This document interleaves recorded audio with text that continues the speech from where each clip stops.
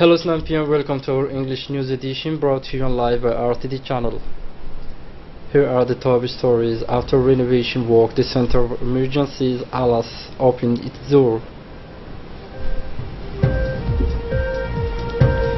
Mali, United Nations. The United Nations announcement soon a rapid intervention force in the center of the country. That was the headlines, and now to the national news. The President of the Republic, His Excellency Ismail Margille, will take part on invitation of the King Salman bin Abdulaziz to the work of the Summit of Arab Muslim Americans, who will be held next Sunday in Riyadh, capital of the Kingdom of Saudi Arabia. This is a summit dedicated to the reaffirmation of the privileged link that exists between the Arab and the Muslim world, and also the United Nations of America. In addition to its vocation to highlight the perfect harmony of complementarity that the Arab Muslim community is able to train with the other cultural and confessional components of this world, and this summit will especially remove the ambiguities between Islam, the religion of peace, and also tolerance, and the extremist groups that are of no faith and no ethics. And this summit increases its importance through the fact that it serves as a theater on the first mission of work and also of the new American President Donald Trump abroad. It will also be a discussion aimed to endorse a new dynamic in relation between the Arab Muslims and also the new American administration. In addition to the active cooperation that the United States and the United Arab Muslims have always maintained in the political, economic and diplomatic area, the two orders also observed these last years a strategic partnership in the field of security and defense. The privileged collaboration between Djibouti and the United States in the military field has value of perfect illustration of the strategic partnership between the United States and Muslim Arab countries in the field of the fight against terrorism. During the last 3 decades, the Arabic education in Djibouti has experienced a broad development thanks to the schools private Arabics who were to the publish and teach the language of the Quran. Djiboutians are trying to learn this language, which is considered as one of the languages the richest in the world. Even today, this language has become one of the most used languages on the national territory. Among the most important Arabic scholars who have played a major role in the promotion of this language, there is a school said in 1990 the direction of this school has decided to open new branches in the neighborhoods of Hayabli and Sheikh Musa of the commune of Balbala. In 2008, the school said is obsolete has its new headquarters located in the district of Umbuli, which was built thanks to the support of the benefactors of Djibouti and abroad, according to the director of a school current. Still on the national news, after intense work of renovation and expansion of the Medical Center of Emergency Alas, the Prime Minister, His Excellency Mr. Abdul Qadir Kamil Mohammed, has conducted this morning to its inauguration. And upon his arrival, the Prime Minister was welcomed by the Division General Zakaria Sheikh Ibrahim, Chief of the General Staff of the Armed Forces, as well as the many officers of the Armed Forces. And after the review of the troops and honors, the Prime Minister, His Excellency Abdul Qadir Kamil Mohammed, and the Division General Zakaria Sheikh Ibrahim, in the presence of the Director General of the Health Services of the Armed Forces, have proceeded to the cutting of the ribbon marking the official opening of the Medical Center of Emergency Alas, completely renewed and also enlarged. Also participated in the ceremony the President of the National Assembly, Mr. Mohamed Ali Ahmed, the Director of the National Security, Mr. Hassan Said Khairi, and also the Mayor of the City of Djibouti, Ms. Fatuma Mohamed Awale, the Director of the National Police by Acting Colonel Abdul Rahman, and also the Director of the Civil Protection, Colonel Mahmoud, as well as the many officers, doctors and technicians of the health services of the Armed Forces. In a speech on this occasion, the Director General of the Health Services of the Armed Forces, the Dr. Colonel Ahmed Hassan Boulale, held to clarify the work carried out on the center and the main objective of this renovation.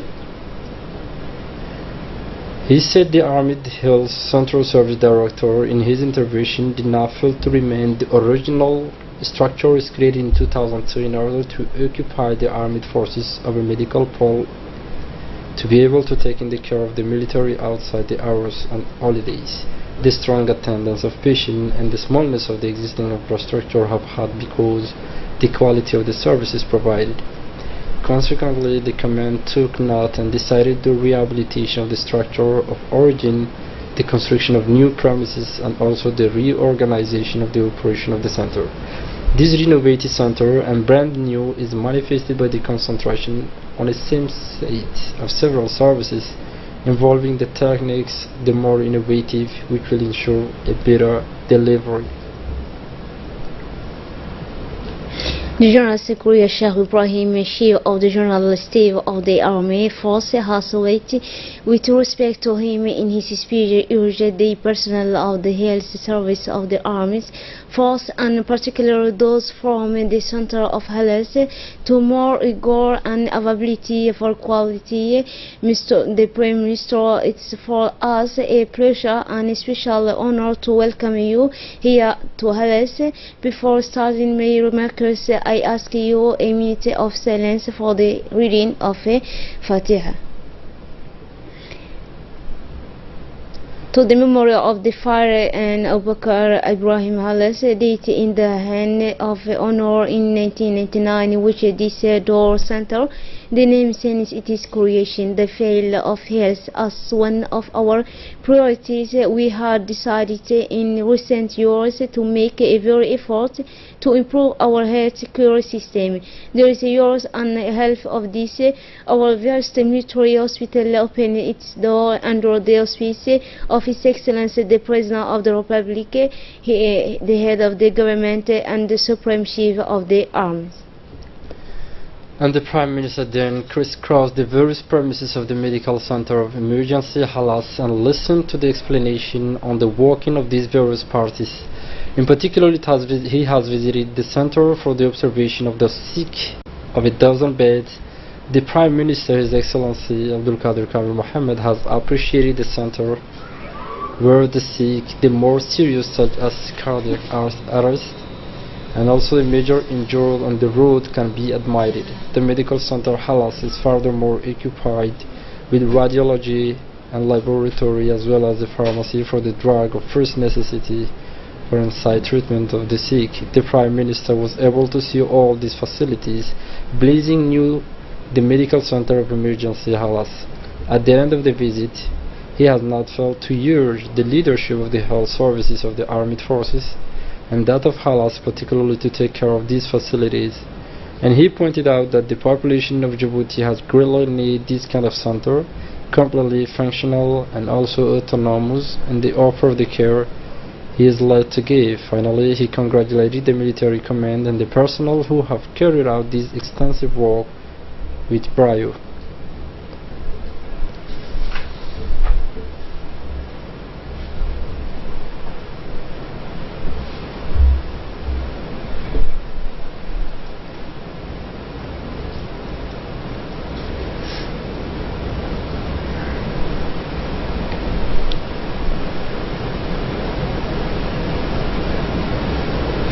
After the committee of As'ila Bakari of Yobuki and Sankal Dora, respectively, the mini medical team of the Department of Health has implemented the cave of a locality of Hol yesterday morning.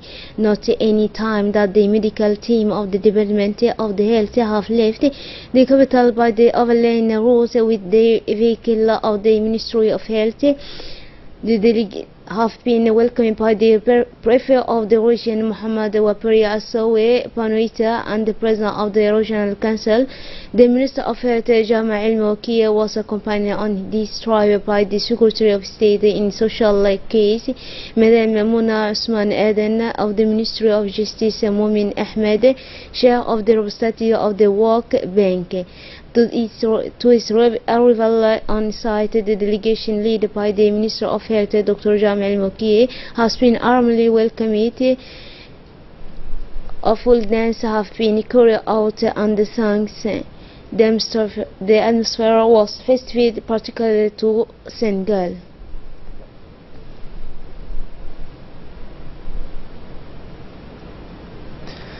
And now subsequently the Minister of Health has proceeded to the restoration of food aid and of drugs. It is in particular mosquito nets impregnated product of nitrate used for children, of food, and many families have received this aid. The Minister of Health and his delegation have then visited the various places of consultation and followed medical. The care offered to the population of Holhol are the general medicine, pneumology, gynecology, ophthalmology, and also pediatric, and finally the consultation of children, of course.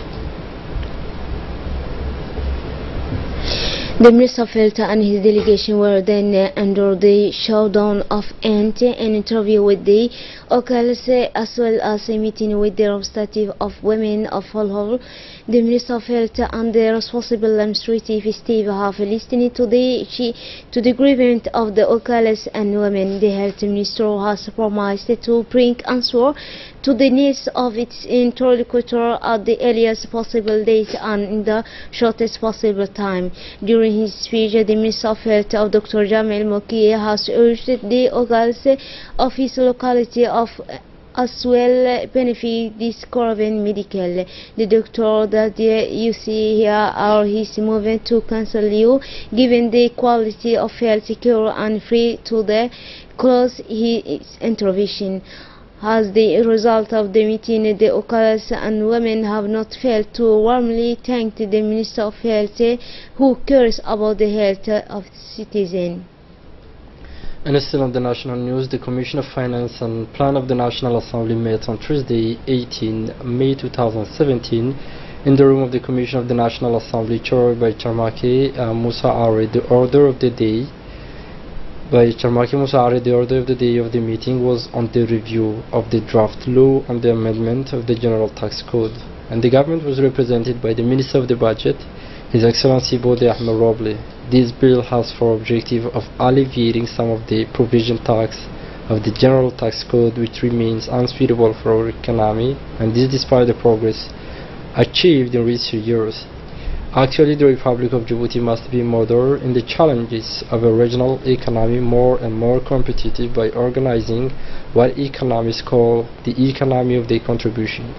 And the major concern of the government being to fight effectively against the unemployment of young people, especially in the region of the interior, and knowing that the public sector cannot absorb all the application. This measure will allow to encourage youth to engage in the private entrepreneurship.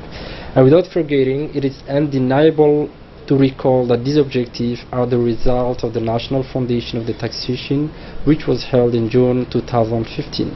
Indeed, the improvement of the business climate in Djibouti requires a profound reform of the tax system, and the policy of the government must allow the creation of jobs by the companies. It is a central point of the policy of the state, and the exceptional growth of businesses that will contribute significantly to the economic development of our country. As well, the reform of the various provisions of the General Tax Codes provided in the bill introduce a tax device attractive for the creation of a small and medium-sized enterprise. Therefore, it is. On the second day of his visit to France, the Minister of Muslim Affairs and Culture, Moumin Hassan Pore, met yesterday with the administrator of the International Organization of the Francophonie, Mr. Adam. When this interview was held at headquarters of the OIF to Paris in the presence of the Ambassador of Djibouti to the OIF, Ayad Mousse Yahya, the Minister of Culture, is maintained with the administrators of the OIF.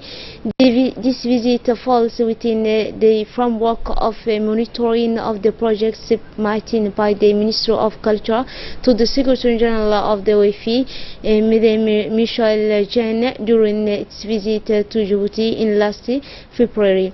In this perspective, the discussion with the administrators have focused in particular on ways and means of further consolidating the partnership evolution between the Ministry in charge of culture and the OIF, and support for the implementation of major projects to strengthen the in charge of the culture in the national development according to the vision adopted by the President of the Republic, Mr. Usman Mugili.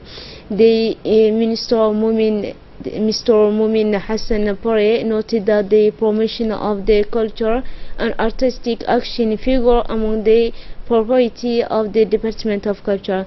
To do this, department will put in place the Center for Reading and Cultural Animation CLEX, thanks to the material and technical support of UOFI. These centers are of a great importance for the development of the various activities of cultural animation in our country. As well, it has been agreed as accelerating the process of the implementation of the class in Djibouti.